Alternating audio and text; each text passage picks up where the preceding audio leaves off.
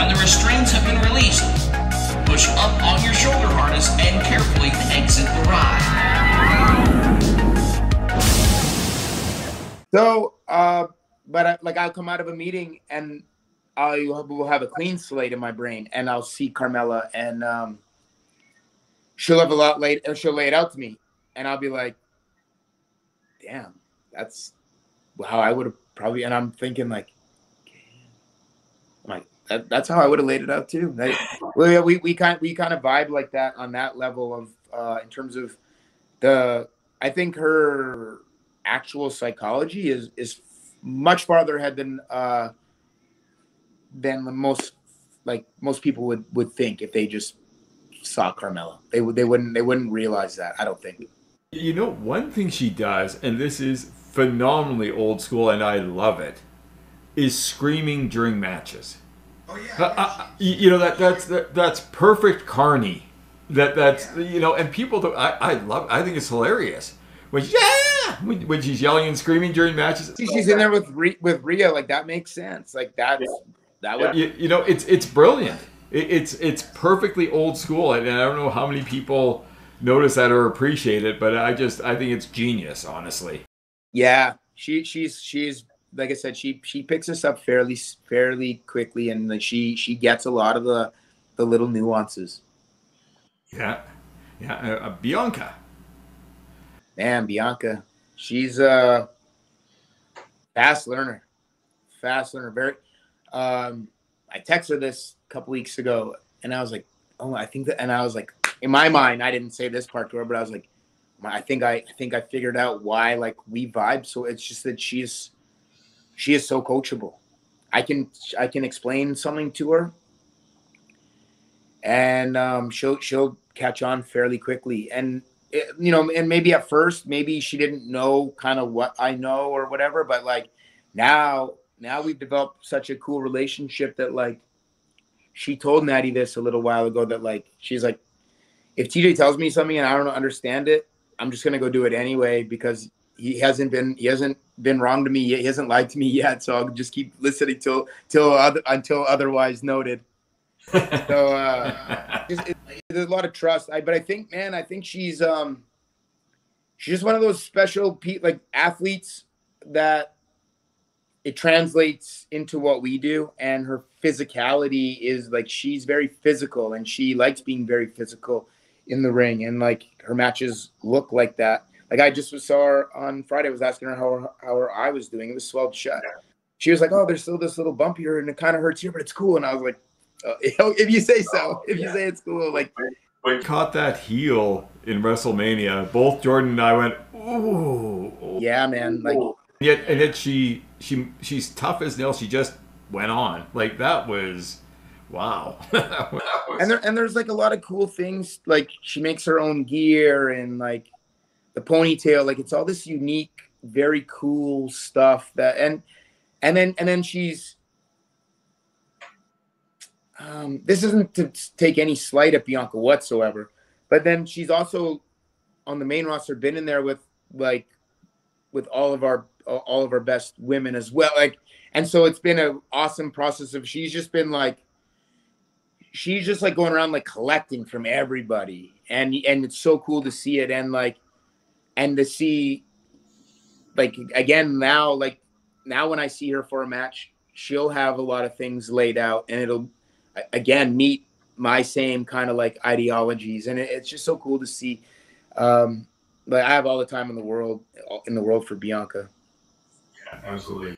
And a crossover star in this. It's a hell of a journey, Ronda Rousey. Ronda, man. I mean, it's that first year, that first match. I don't think anybody expected that match to be what it was. That Triple H and Stephanie against Kurt Angle and Ronda. I think that match blew a lot of people's expectations out of the water. And Ronda that whole year it felt like was on fire. And I didn't work with her at first. I worked with her on her first time I really worked with Ronda, I believe, is her second match against Nia on pay-per-view.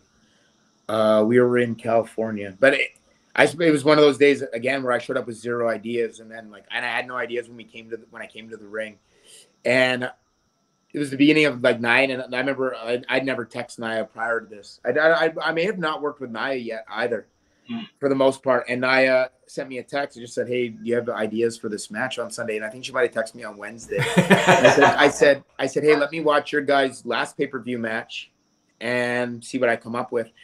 And I watched their previous pay-per-view match, and all kind of the little outline ideas I had in my head, they did in that match.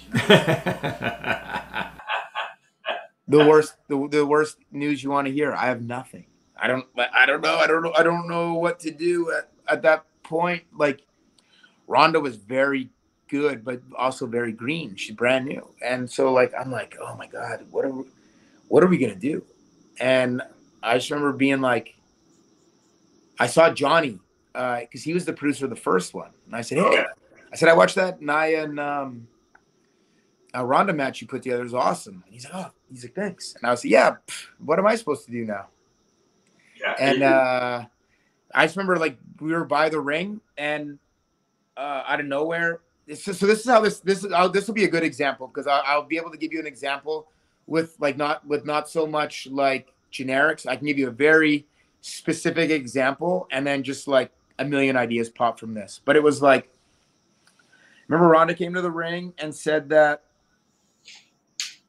I think at this point she had done a crossbody to Nia in the first one off the top rope. And now this time she wanted to do it to the floor. So there was that. And Nia said, yeah, no problem. Nia's I have all the time in the world for Nia too. I love Nia. But I was like, okay, cool, no problem. And I still didn't really have a whole lot of laid out. And I was just trying to think, obviously I know the story here is kind of David and Goliath, but at the same time, Ronda's a badass too. So it's Goliath's he's got some serious weapons here. David's got some serious weapons here against Goliath. So it's not a total mismatch. Anyway, at one point I just was standing by the ring apron, and I just thought, what if Ronda got the arm bar and Nia had pulled herself up, so Nia's on the floor, but Ronda's still on the apron, and Nia's still in the arm bar. So the only way to get out is she's got to rip Ronda off apron and then into the barricade. And then, so I mentioned that idea. They both loved it. And then just so this is where it's almost unexplainable. It's I had no ideas. Then that idea, I say it. If they had not liked it, I would have almost gone into a panic of okay, I need to come up with something. I need something to spark here. But they liked it. And then all of a sudden, just a million ideas come out. And then we have this match. And I just remember after the match, Vince loved it. I remember he had a lot of praise for both of them after. And I don't remember, I can't even remember the other. So I remember one idea being Nia's going for a Samoan drop and Ronda on the second, and Ronda dips down and ends up doing kind of the sunset power bomb to Nia.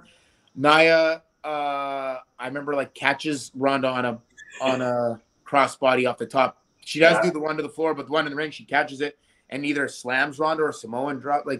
I remember we dropped some bombs in that match, and it was awesome. It was so awesome. But it starts from one spark. But yeah, man, that first year, Ronda was really on fire, and I think it was taking a lot of people by surprise. And then the stuff with Becky and Charlotte leading towards WrestleMania 35, and then the match itself, that was all that was the first time the women main evented WrestleMania.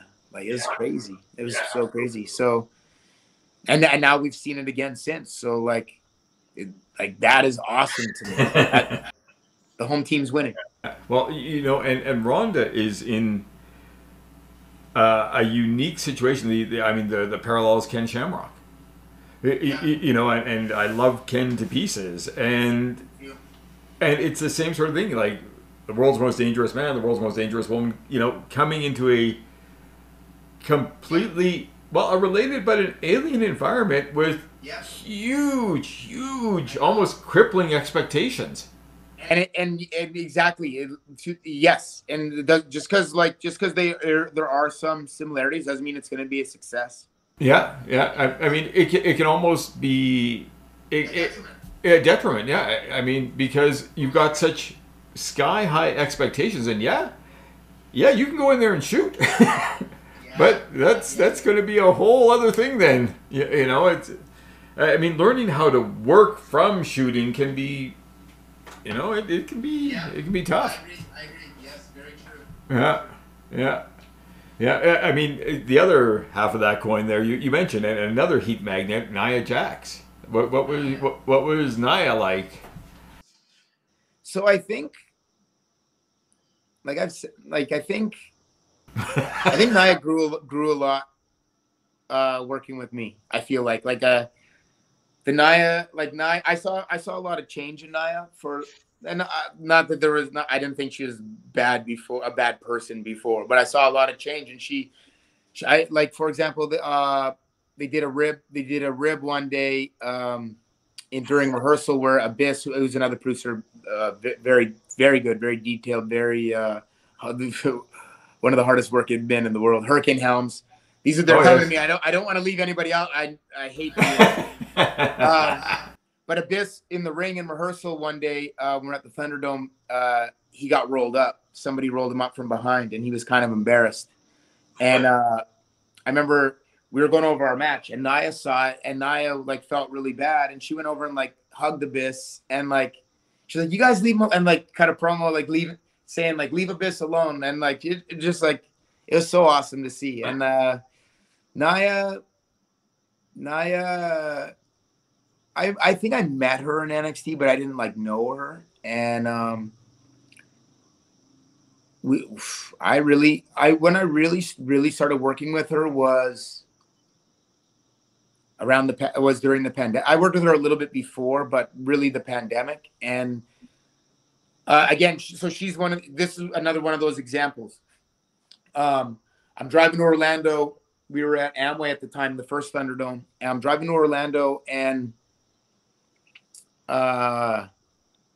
it was the match. It's Sasha and Bailey against Nia and Shayna, and at the conclusion of this match is where Bailey turns on Sasha. So I'm driving to Orlando knowing like today's a big day. Like this is a big day. This is like I know how big this is for Bailey and Sasha, and I know how big the breakup is, which means I know the tag match is going to be really big too. It has to be. And so, but I'm driving there, but I can't be like, I think you can take a powerbomb off the top rope, and like I can't just go and start throwing people's bodies around and suggesting that they dive off towers and stuff like that. So I remember I get there, we go to do the production meeting. I see Nia, and she's like, TJ, I want to get powerbombed off the ring apron today to the floor. I was like, excuse me, what's that? She said, yeah, I want Bailey and Sasha to powerbomb me on the floor. So, well, okay. Believe it or not, on my 90-minute drive from Tampa to Orlando today, I wasn't picturing you taking a powerbomb off the ring apron. You bring this up now that I know this is kind of like the ceiling. Yeah. Give me a minute, because now I got to construct a bunch of things. And yeah, man, like it was awesome, and she really wanted to go out of her way to do a good job in that situation. And during the Natty and Tamina stuff, Nia was a huge proponent behind the scenes of that whole thing. Tamina, that's her first championship in a decade, and she more than deserved it. And Nia was a big catalyst in that. Natty, Nia, and of course Shayna as well. But I mean, Nia, like they're related. They know each other very well. And all the putting together the matches, they would almost like, I don't want to expose their stuff too much. They would almost like get into fights. But I knew what Nia was doing. The Nia was firing. Tamina is one of the nicest humans on this entire planet. Yeah. She is so nice. And I knew Nia was trying to get the mean side out of Tamina to show it on TV that night. Like I knew what Nia was doing. I knew, like, to an outsider maybe just walking by, they might not get it. They might think Nia was a bully and this is a bad situation, but it wasn't. And the proof was in the results in those matches. I mean, WrestleMania here in Tampa, the day 2 when Natty and Tamina against Nia and Shayna, the fans are chanting Tamina. Stadium is chanting Tamina, and that, like, man, that like melted my heart. Yeah, getting her fired up and getting her over. I mean, that's to Nia's credit, man. And like Nia, that last match she had with Shayna, she didn't think it was her last match. She knew I knew she was taking a little bit of time off after that. Yeah. And so in doing that, she went out of her way to really want, like, Shayna to really take her out. And that's a credit to her. And same with the stuff with Lana. Nia didn't complain one time. And she actually, like, I remember one finish, it's going to be like Lana's supposed to just like do a quick roll up. And Nia was like, why doesn't she do, like, kept me in this position, then stomp me and then do this big pin? And like, that's what we ended up doing. And like, Nia could have easily just said, nah, just let her roll me up or whatever. You know, or actually, you know what? At one point, maybe the finish was a count out. And I was like, oh, just have her beat me. Something like that. It was crazy. Like, and I hope I'm not ruining Nia's bad guy on social media image, because the real Nia is not that whatsoever.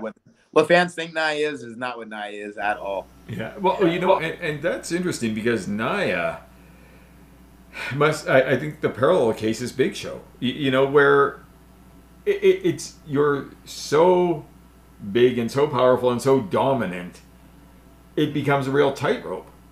You know, because she could no sell stuff and bury people, you know, or she can oversell, you know, and make herself look weak. So it's interesting, because it must be like I'm not Big Show size, and I gotta sometimes, you know, when I'm working him, I gotta put myself in his shoes and think, like, it's probably not easy being this big and traveling and like, to your point, you got to balance how much do you sell or not, or how much do you give or take, and it's tricky. And I also totally off topic, except that you did mention Big Show. I mean, he's phenomenal. The times I've wrestled him, phenomenal. Like, what was it like working better than him? Like, I don't know how you can be, because he's yeah. What was it like working with Big Show? I mean, this is off topic, as you say, but he was great. He was always went out of his way to, like, make sure. He always wanted us to look good, and he wanted us to the match where we win the tag titles with him, I remember, like, he wanted me, like, firing up on him, and like, it was I remember he wanted to he was beeling, he wanted to give me a big beal and stuff, and but the truth is, so that's when they're dropping the titles to us. But the truth is, in FCW, 2 years prior, before the match with Mayweather, he was coming and training a bit. And he doesn't know me he doesn't know me from anybody. It's not like I shake his hand and I say, hey, I'm TJ, I'm from Calgary, I know Brett. Like, I don't say that. He just meets a guy that's under 6 feet tall, that's under 200 pounds in FCW, that he might have been told to ease his concerns, is at least okay at this stuff. But he doesn't know who I am. But he was so kind to me. He was so kind to me in that training. And then later, like, you know, he and Brett have a great relationship. It turns out they're good friends. But that wasn't what I used as, like, an icebreaker with the guy. I have used it before as an icebreaker, but not with the Big Show, who I probably thought in my mind I really needed it for. Oh man, this guy's gonna be, like, big and crabby, but he's not. He's awesome, man. Like I said, in FCW, he was showing this guy Titan a bunch of giant stuff, basically. And the difference between when Titan would do it to me and when Big Show would do it to me is like night and day. And that's not an insult to any. It's just that Big Show is literally that. He's just that good at that size, man. It's unbelievable. I saw him. He came one time and did NXT at Full Sail, and he wrestled Sheamus in a dark match. And they just flown from overseas. And he didn't phone it in. He worked hard as hell, man. Like, yeah, no, Big Show's the man. You know, it's interesting because it kind of sparks a story that I heard on an interview with George Clooney, of all people, where George was talking about his aunt Rosemary Clooney, who was a very famous singer, a lounge singer, Vegas act in 50s, 60s, and beyond, and had a phenomenal voice. And he'd go and he'd hang out backstage, and he'd watch her perform. And he'd say, well, Auntie, why don't you sing like you used to? And she said, George, you reach a point where you just don't have to prove it anymore. You know, and I think that's really a mark of a vet and a pro, is that you know you can do it, but you don't have to put it out there all the time. Yeah. That's interesting. That's an interesting way to look at it, for sure. Yeah. So we've got a request here. The boss, Sasha Banks. Big fan. I've been friends with her since NXT, but like we've been Facebook friends like since like 2007 or something. I don't know how. Yeah, man. I've seen her. And a lot of these women I have, like, you could say the same about Becky. You could say the same about Charlotte, and Bailey is also 100% on this list. Really a lot of these women, but Naomi and Tamina as well, truthfully. But I've been there for a lot, and I've seen a lot of her like coming up and seeing her improve and get better and get better and get better, and just, I don't know, maybe she just liked my style as a wrestler. But I remember she asked me an idea like I'm not a producer yet, I'm a talent, and I ended up getting hurt before her the match she had with Bailey in Brooklyn. But I remember texting me and asking me like, hey, do you think I need to do this, or can I do this? And I was like, well, actually it's more open world than you think. You can do this or none of it. Like, anyway, and I think we just have a good relationship in terms of that, where we vibe and bounce ideas off each other. Like, if I see something cool that I think like that she would do, I'll send it to her, or vice versa. She'll send me something and say, do you think I can do this? Which my answer is always yes, because I'm not going to ever say no. Like, let's try it. And if we can't do it, we'll find some variation that we can do. But yeah, she just she's very much, and I don't think it's much of a secret, she's very much on a quest to be the best. And so in that, so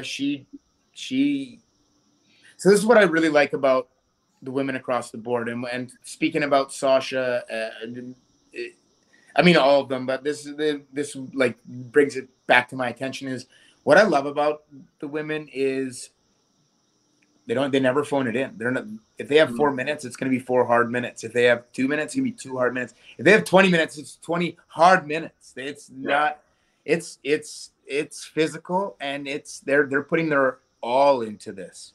Yeah. And like even there's footage of it. It will at some stage see it, but like there's so many times I have to like go talk to the women while they're like in the makeup chair and they're like getting their lips done, and like they can't actually talk. They're just sort of making noises, trying to communicate. Like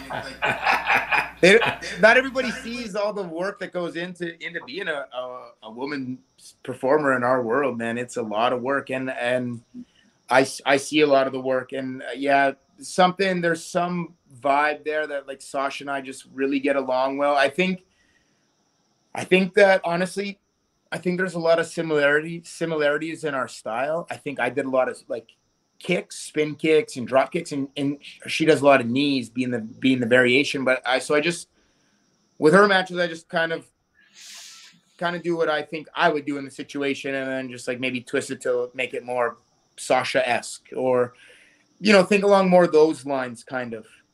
And I think Sasha and Alexa Bliss might share a similar, and again, it's an advantage and a disadvantage. When you're that beautiful, when you're that good looking, honestly, it can kind of work against you, because people might not take you as seriously, because these are serious performers, but yeah, like Bliss is a good example of that, probably does not get the due that she deserves. I mean, I can talk. A lot of this is gonna sound like almost broken record, but like honestly, Bianca did an interview, and my friend sent it to me, and she said it. She said TJ he has a different relationship with every girl, but with every girl he has like this strong relationship. It's true. Like I do have a different, like I connect with Sasha on a different wavelength than I connect with Bianca.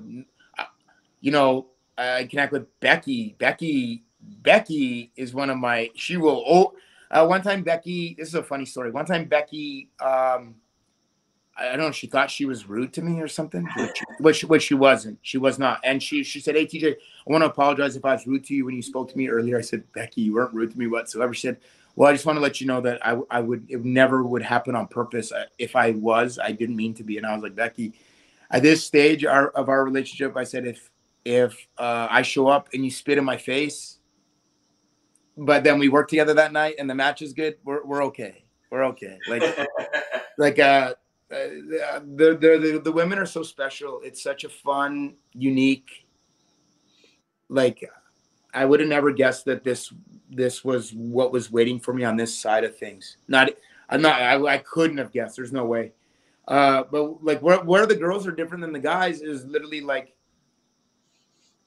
the emotion, I think, after, like how excited they are after the match and how excited they are when they hear a new idea or so a lot of the women don't watch their matches back. Most of them are pretty public with that, I think. Over the pandemic, I did have Sasha watching her matches back, but I think she's gone back to not watching them. I know for a fact, like Becky never. Bianca maybe once in a while. Natty, like not really. I have to kind of force her to. It was just funny. Well, I give them all the credit in the world. The only way I got better was watching my own stuff. I would never have gotten any better. So good on them. I don't know how they're this level with that without watching. But the truth is they never phone it in and they get so excited and like almost after the match, like when the night's over, when they're kind of reliving it or whatever. And I know I've been there as a talent. Like the cool thing is like the texts that come after and the exchanges after about like the exchanges before the match and the exchanges after like that night are always like, that's the best part of my job. That's like I remember my phone got wiped the beginning of the pandemic. I was playing basketball and I had my phone in my shorts and my phone, I think the screen kept hitting my leg and kept like entering the password wrong. And then it was like, so it reset my phone and I lost all these texts and WrestleMania at the PC. I remember I was talking with like Sasha and Bailey and I was like, damn, I said, you want to know the worst part so far of this damn pandemic? I was like, my phone got wiped and I lost all these texts. I said, I had such nice texts from all the girls. And they're funny that night. They're like, don't worry. We promise you will have way more and way nicer ones. And I remember thinking that's nice of them to say, but like, here we are over 2 years and they're not wrong. They're right by a lot.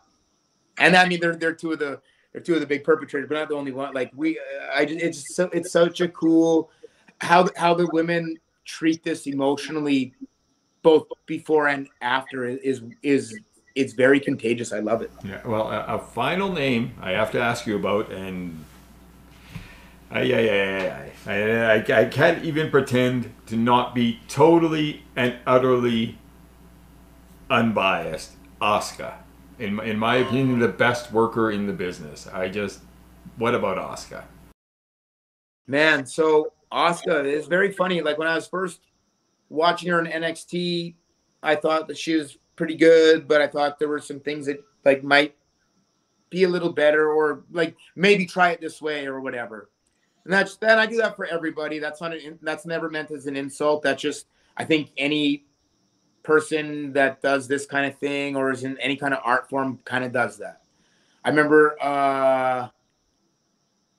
oh man, I'm drawing a blank. What is this? KRS-One. I remember KRS-One said, if you're in the top 10 Billboard in rap, he has written diss songs about you. It's not an insult.